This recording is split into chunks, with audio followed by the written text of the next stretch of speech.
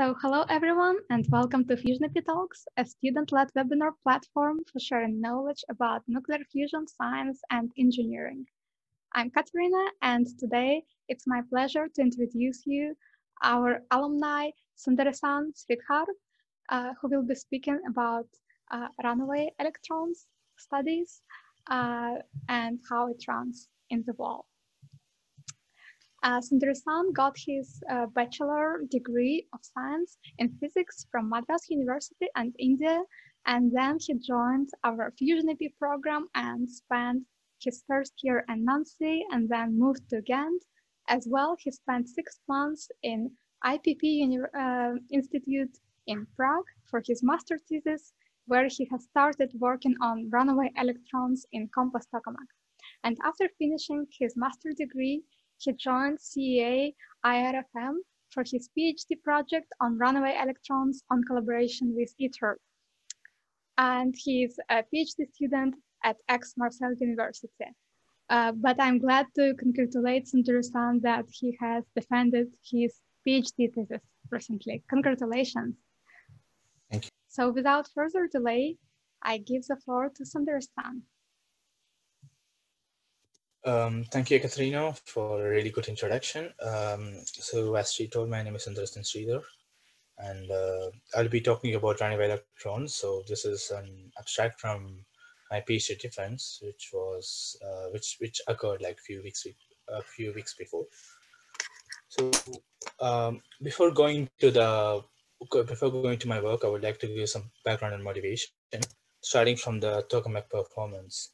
So the Tokamak performance is given by the Lawson criterion, which talks about the fusion triple product, which is the density, temperature, and the confinement time. In the last few decades, there has been a drastic improvement in the Tokamak performances, as you can see in this figure. And normally the fusion power increases is proportional to the mission size. Currently, ITER is the world's largest tokamak, which is under construction, which aims to get at least Q equal to 10, which means that at least 10 times more input power is derived from can be derived from the mission as output power. And normally higher plasma current are required for a better confinement of the plasma. But the problem is when you go for a higher plasma current, the corresponding damage to the tokamaks due to plasma disruptions increases with the plasma current. So first, let's see what is this plasma disruptions. So this, in the plasma disruption or a tokamak disruption, there's a loss of thermal and magnetic energy of the plasma in a very short time scale, as you can see in this figure, where the plasma current drops in a very, very short time scale. There are two main phases of disruption. The first is the thermal quench phase, in which there is a loss of the thermal energy. The current quench phase, in which the plasma current decays rapidly. There are three main consequences of disruptions: the thermal loads, the electromagnetic loads, the electromagnetic forces, and the runaway electrons. The thermal loads usually occur during the thermal quench phase, in which a lot of thermal energy is localized, is deposited locally to the plasma facing components, which may destroy them, as you can see in the case of jet. Second type of consequence is the electromagnetic forces, which can cause damage to the tokamak structures. And the third type of this disruption consequence is the notorious runaway electron beam, in which it causes localized wall melting, as you can see the beryllium wall melting for the jet tokamak. This tokamak disruption is a major threat to the robust operation of future tokamaks, including ITER, because of the risk it carries. And in my PhD thesis, I'm concentrating on the runaway electron consequence of disruption. So what is a runaway electron? Runaway electron is an energetic electron beam, which has energy roughly in tens of MUs of energy, and it causes severe damage to the plasma facing components and the structures beyond them. So these runaway electron seed is primarily generated by the primary mechanisms. The first of its kind is the dry cell generation, in which a thermal electron diffuse in velocity space to the runaway region. The second type of primary generation is the hot tail mechanism, in which when there is a rapid cooling of plasma during the thermal quench, uh, there is a tail of unthermalized uh, hot electron which run away in phase space. And the third type of primary mechanisms can be due to tritium beta decay and Compton scattering of gamma rays. So primary mechanism generates a seed of runaway electron, which can be then multiplied by secondary avalanche mechanism, in which the runaway electron and the thermal electron has knock-on collision. As a result, the thermal electron can be uh, can jump to the runaway region and run away. And normally, the multiplication of the runaways due to avalanche mechanism grows exponentially with the plasma current. So simulations suggest that in ether, up to 10 megaamps of runaway beam can be generated with energies between 10 to 20 MeVs. This makes runaway electron prevention, control, and mitigation some of the hot topics in tokamak physics. So let's talk about what is the current strategy for the mitigation of the runaway beam. The strategy is to use a massive material injection to avoid the generation of runaway electrons and mitigate the heat and electromagnetic loads. There are two tested methods in tokamak for delivering massive materials. The first is the massive gas injection, in which gases are injected by a fast valve, and the second method is a shattered pellet injection, in which cryogenic pellet are shattered by the vent tube. And currently, ether disruption mitigation system selects shattered pellet injection to be employed to mitigate the runaway electrons and disruptions. If the first massive metal injection cannot avoid the generation of runaway electrons, then a second massive metal injection will be used to mitigate the runaway beam. For instance, this scheme was successfully tested in Aztec's upgrade. As you can see that by the injection of argon and neon massive gas injection, it can successfully mitigate the runaway beam. But in the jet, we have a problem. So what happens is when we try to use the scheme, this runaway mitigation was successful when we are using high Z massive gas injection just for some discharges. And for some discharges, there is no apparent effect of the second massive gas injection on the runaway beam. Just look at the figure. So the one in the red, there is no mitigation injection. The one in the blue, there is a mitigation injection at this point. As you can see, there is no effect of the mitigation injection on the total duration and other characteristic of the runaway beam.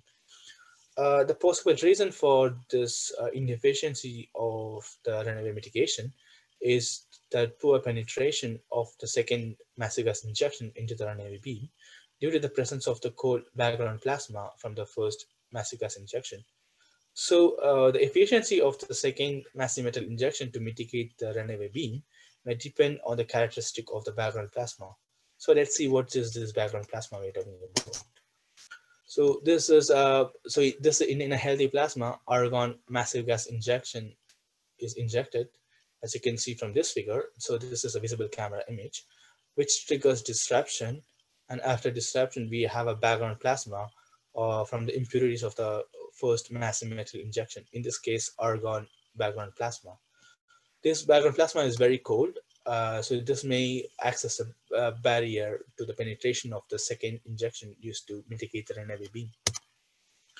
Uh, when looking at the interferometer meter, which is looking in the open field and region far outside the subdirectrix, in the car number 4, as you can see here, even in this place, we have densities up to 10 power 18 to 10 power 19 per meter square, which means that the background plasma is present all over in the system. So this can act as a barrier to the penetration of the second massive metal injection. So it is very important to understand how the second massive metal injection and the runaway beam interacts when there is a cold background plasma present outside the runaway electron beam. for reliable runaway mitigation system. But the problem is in jet, the characterization of the background plasma are very poorly known, especially the electron temperature. So in these cases, this is focused in understanding the physics of interaction, and this is the outline of my talk. So I have divided my talk into three parts. The first part is the experimental characterization of the background plasma, and using this experimental characterization, I experiment-based 0D or 1D power balance of the background plasma is made. And in the third part is the simulation of the background plasma using a 1D diffusion model. And I will end my talk with summary and perspectives. So first, let's see the first part, which is the experimental characterization of the background plasma. So for the experimental characterization, we are using the VU spectroscopy. And in VU spectroscopy, we are deriving the line intensity, the argon line intensities, which depends on the electron temperature of the background plasma. So our strategy is to construct synthetic line ratios, which is constructed using the photon emissivity coefficient from the ADAS, and it also depends on the temperature profile we assume. So by fitting the synthetic line ratios, which depends on the temperature profile, with the experimental line ratios, the temperature profile parameters are estimated. I will go on to the results of database. So now we will using this method, we have estimated the temperature for a database of these charges, and we will see the results now. Before going to the quantitative analysis of the database, first we will use the qualitative analysis. And as you can see, looking at the VU spectra, so this is a typical VUV spectra in jet. So this is the line of sight of the detector, so it's weaving inside the plasma, where the background plasma coexists with the runaway beam. So most of the bright lines are argon 1 plus and argon 2 plus 9 lines, and up to argon 8 plus lines are seen.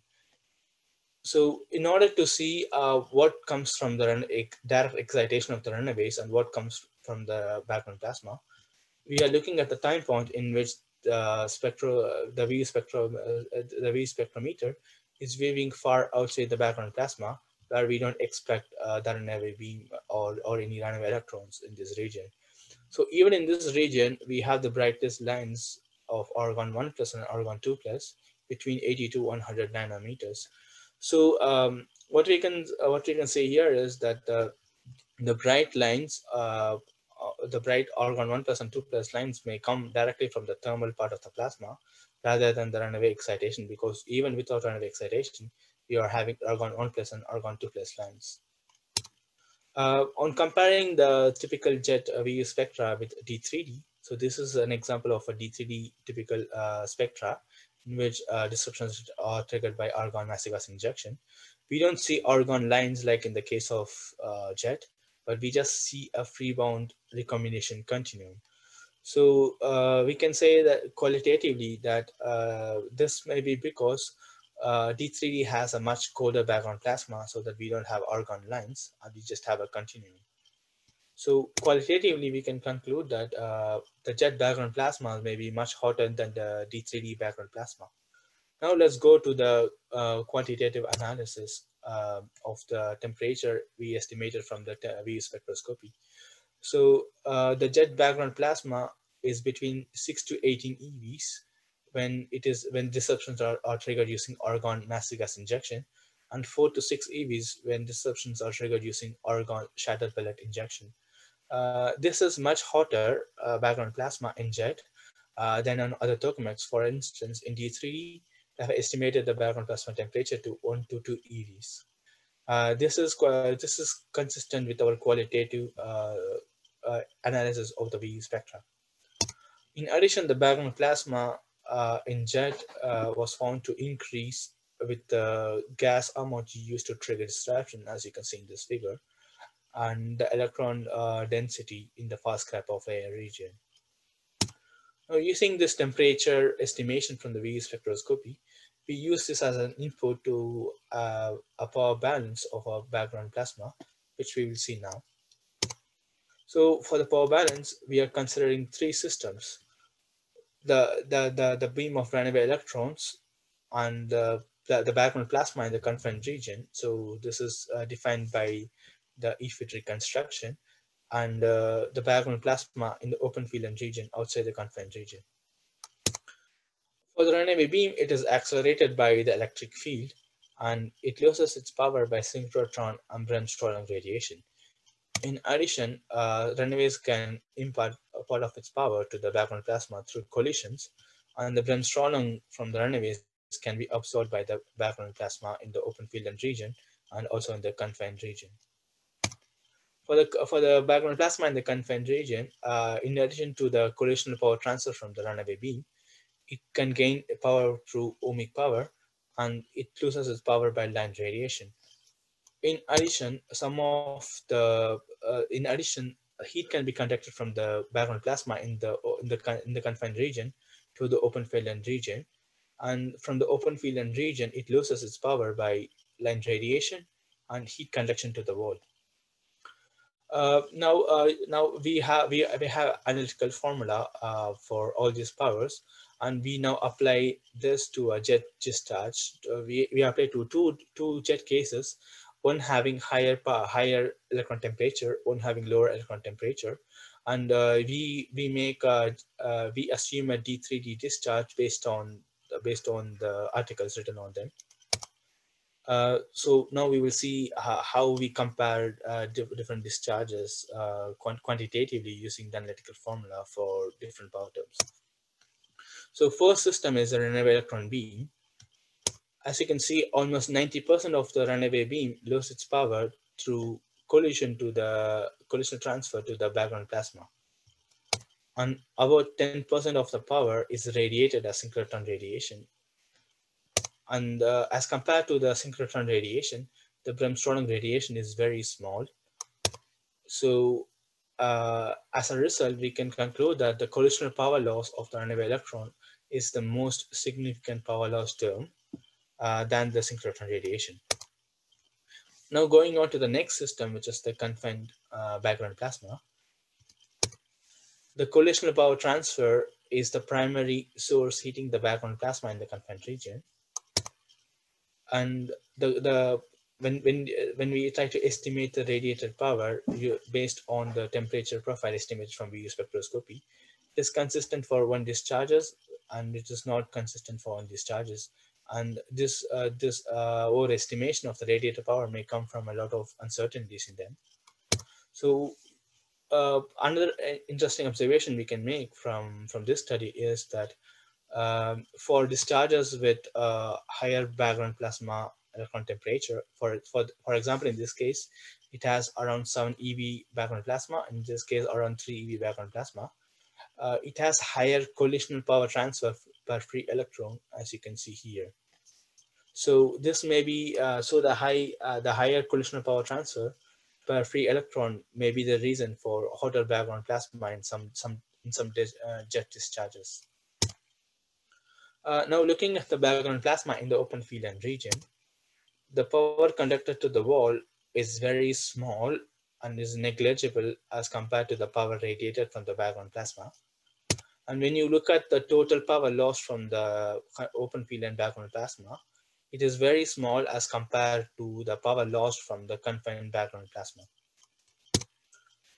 So now going on to the last part of my talk, which is the simulation of the background plasma using a 1D diffusion model.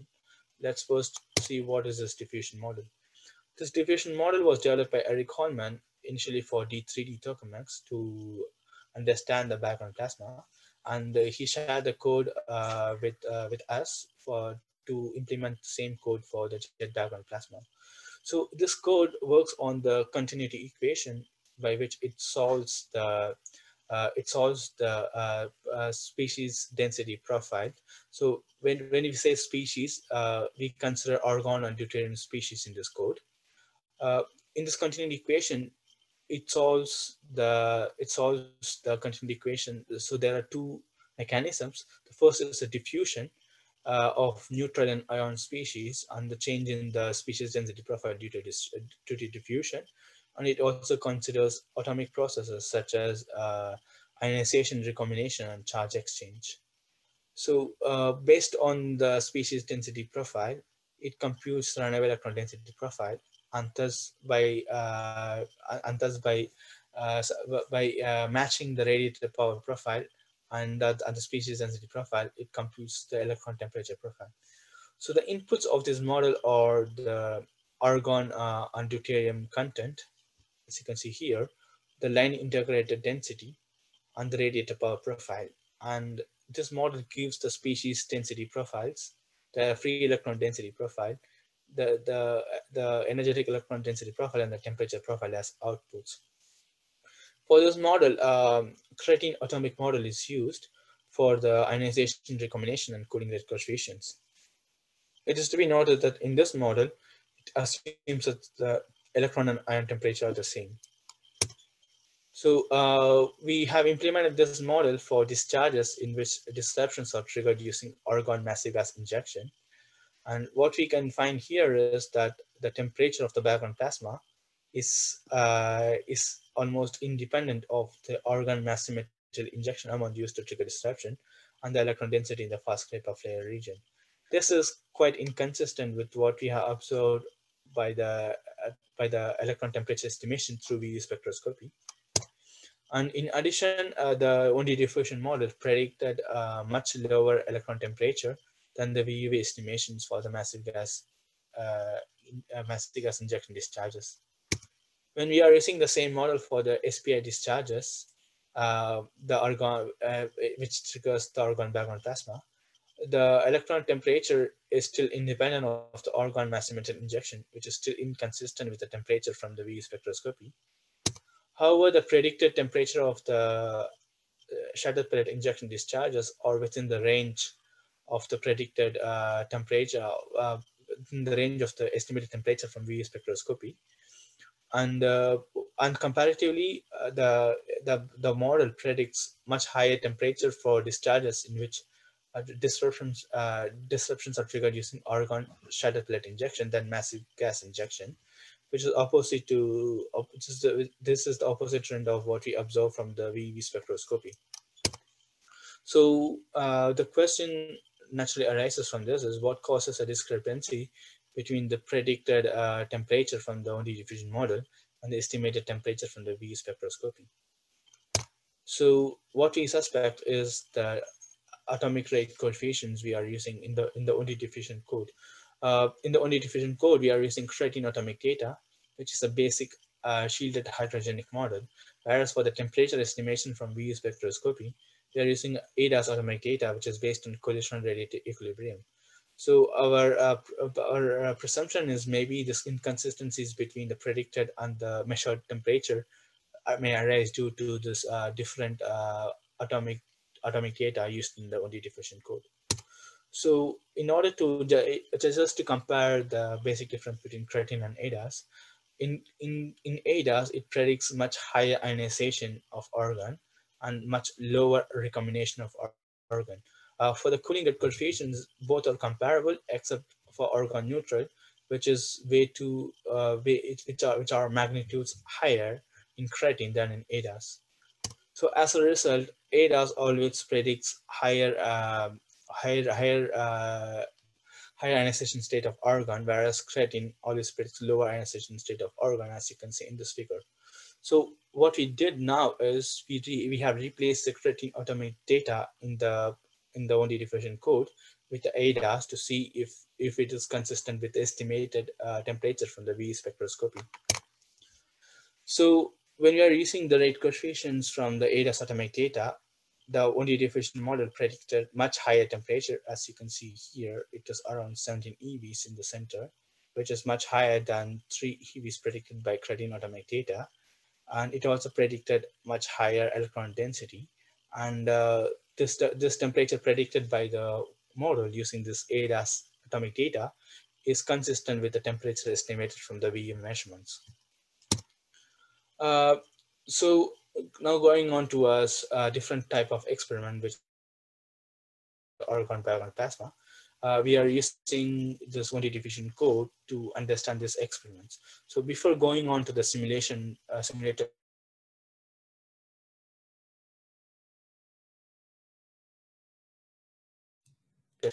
So in JET, I'm afraid we lost. experimental campaign, we have tested two shattered pellet injection schemes to mitigate the runaway beam. The first one is using the argon shuttle pellet injection, and the second type of experiment is using deuterium shuttle pellet injection.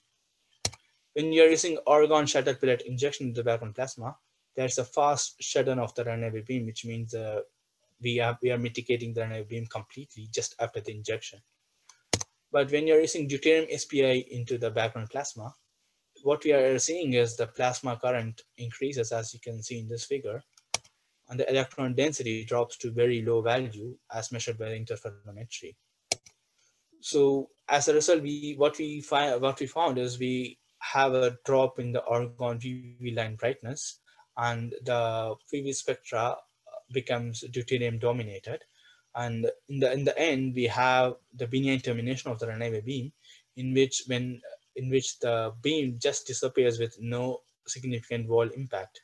This was all.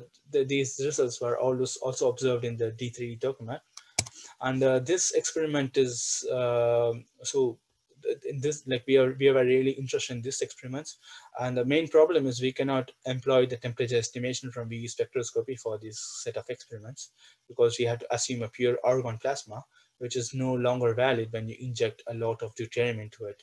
So by simulating this argon background plasma using this quantity efficient code, it may help us in understanding better the physics of the interaction. So before going to the jet results, first let's see what is observed in D3D. When we used only diffusion model for the deuterium experiments in D3D, it predicted total purge of argon particles after the deuterium entry, which means that the temperature, the electron density, and the argon densities drops to very low value, predicted by the only diffusion code. On the other hand, in jet, it doesn't predict a total recombination of argon. Indeed, there is a drop in the electron temperature after the introduction of deuterium SPI, but on the other hand, there's increase in the free electron density, which is opposite to what we have observed in the experiments. On looking at the argon density, indeed, like there's a shift in the argon line densities, which means that the argon line densities is dropping, and as you can see in this figure, the argon 2 plus is decreasing, and the argon deuterate, which is normally found in the low temperature plasma, is emerging just after the deuterium SPI entry. So one possible reason for this discrepancy between the predicted model and the experimental and the experimental observation is the exclusion of non-thermal radiation in the only diffusion code, which seems to be a special case for jet, which we will just see after this slide. So in general, in jet, when we are using the 1D diffusion model to predict the deuterium SPI cases, the only diffusion model indeed predicts some trend, such as drop in the electron density and the argon density, but the predicted drop is not low enough for the total recombination, as it was observed for D3D.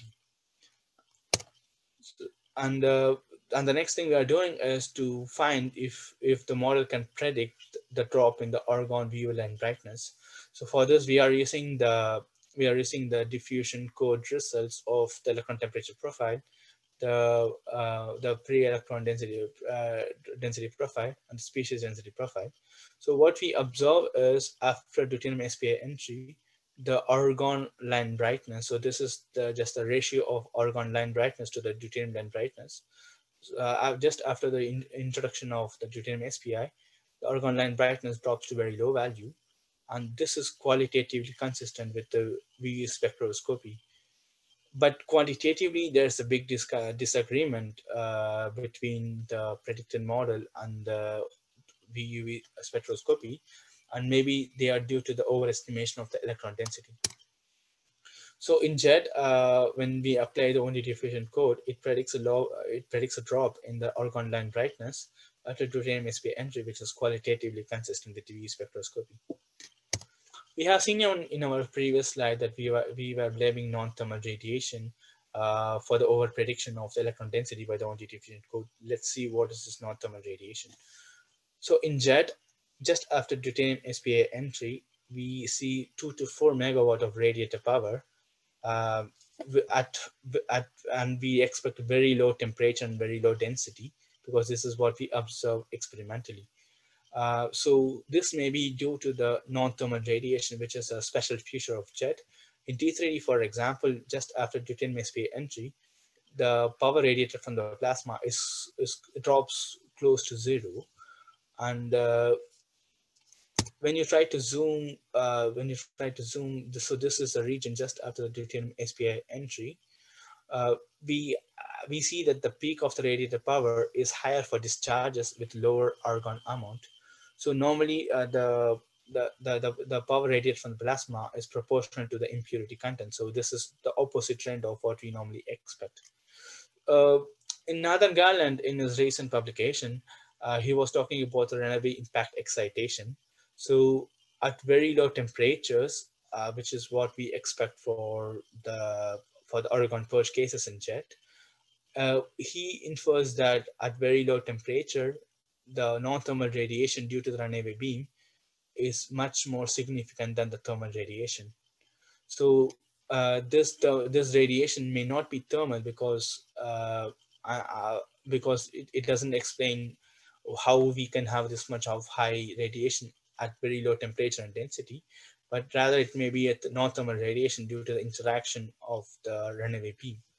And the next natural question to ask is, if we change the input radiation amount in the code, which is what we expect, uh, can we see a total drop in the electron temperature and density?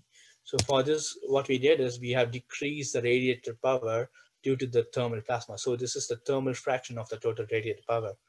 So for example, in this case, we assume only 10% of the total radiated power measured by the volumetry comes from the thermal part of the plasma, and the remaining 90% is from non-thermal radiation. And in this case, 1% is from the thermal part and 99% from the non-thermal radiation. So by decreasing the radiated power, it's going closer to the experimental result. So we expect density around 10 power 18 per meter square, and the temperature we expect very low values. So it's going in the right way, and more organs are recombined when we decrease the radiator power. So after deuterium spa entry, the non-thermal radiation may be predominant, which is now not predicted by the code. So going on to the summary and perspectives of the code of my talk. On doing the experimental characterization of the background plasma, it was found that jet background plasmas are much hotter than in other tokamaks, and the background plasma temperature increases with argon massive metal injection amount and the electron density in the fast Kraplov layer region. On doing a power balance of the runaway beam and the background plasma system, the collisional power transfer between the runaway beam and the background plasma is the primary source heating the background plasma, and higher collisional power transfer per free electron may be the possible explanation for a hotter background plasma. On using the only diffusion code to simulate the background plasma, it predicted much lower temperature for the argon background plasma than the VV estimations for the argon massive gas injection. When we use this code to predict to simulate the deuterium SPI into the argon background plasma experiments, it over predicts electron temperature and density for and it doesn't predict a total recombination, which is opposite to what we observe experimentally. The over prediction of the electron density and temperature may be the uh, due to the exclusion of the non-thermal contribution in the total radiated power in the code. So what we did is we have substituted the creatine with another atomic data called prism spec data, which also takes into account of the non-thermal radiation. So on changing it, we are seeing better simulation, meaning that it is more closer to the experimental observation. But we are having a bit of issues with this, and it's a work in progress. Uh, I would like to thank you very much for your time, and I'm now open for questions. Thank you very much for very interesting and detailed explanation of such an important topic. Now the floor is open for questions. While I'm waiting for questions, I will maybe ask mine. It might be very simple, but based on your research, could you tell which pellet materials are advisable for ITER, and how can you extrapolate your research for ITER case?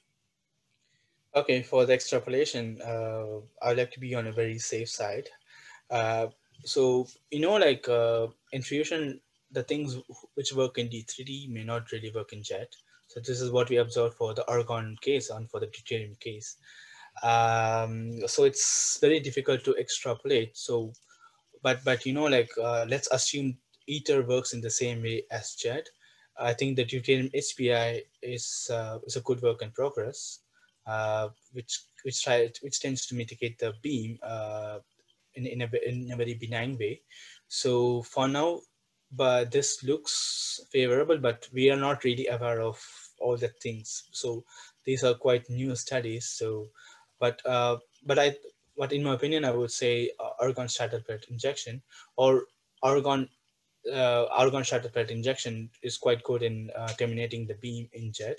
So it works in jet and also in D3. So it may be a reliable scheme, but again, like it comes with a significant wall damage. Uh, so if we understand more on the deuterium SPI into the argon background plasma, then yes, it will be a good candidate for ITER. Mm-hmm. Okay, thank you very much. And as far as I understand, there is not much experience with SPI in other tokamaks like JET, D3D. There are not many of them who are doing it, right? Um, and, to my knowledge, in K-Star, they are employing shutter plate injection as at different positions to see. So they have quite good results. Quite good research. I'm not really aware of the results, but I know they should have some results by this time. Yeah, Jet, D3D, and K-Star, and I think in Aztecs I'm not sure if they have it already, or I think they have it already. So Aztecs maybe, and I think like in the coming years, the Tokamaks may have it as well. Mm-hmm. Let's hope for more. Oh, I see Jan Mlinar has a question, right? I will unmute you in a moment. Yes, thank you. Hi. Above all, compliments for your work. It's very nice, and I'm happy I could watch it today. And my question is in the direction of Yekaterina, in fact. So I was wondering if you believe that your result that the background plasma temperature increases in jet due to collisions would be similar for ITER. So do you expect that in ITER, the background plasma would be also perhaps even hotter than at the jet due to just the size, or is it too oversimplified? I would say it's so simplified because we just have two tokamaks. So we have D3D and we have like all the tokamaks and we have jet. So we are not really sure if it increases the mission size or it's just like a step function. So is it like low, like small tokamaks have 1 to 2 EVs and the big tokamaks like it may be the case that jet and ITER may have the same background plasma. So this is not really like with the mission size. I think we have very less data to conclude anything about it. Uh, so probably ITER may be hotter than jet. So in this, I can't give a clear answer on what is what. So if we expect ITER to act in the same way as jet, then yes, we may have uh, a background plasma hotter than jet, but maybe not too hot. Like let's like 1 or 2 EVs more, but maybe not so much. I see. Very interesting. Thank you. We have to try. Yeah, Okay. we have to try. Thank you. Yeah. Thank you. Bye bye and take care. Thank you. See you. Anyone else have questions to Sundaresan? I don't see any. So I would like to join you to thank you again for joining us today. And this is the end of official part of this webinar. So